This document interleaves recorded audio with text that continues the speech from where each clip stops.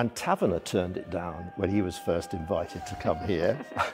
That was because he had, I think the phrase is, he was in the way of a good marriage.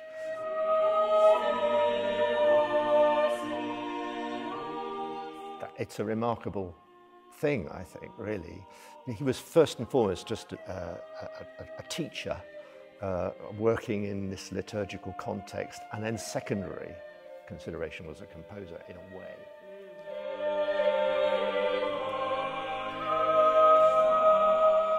It's great to be here with you because you are a sort of direct descendant of that tradition, and I find it fascinating that the choir was set up with 16 boys and 12 clerks, and that is still what we have here.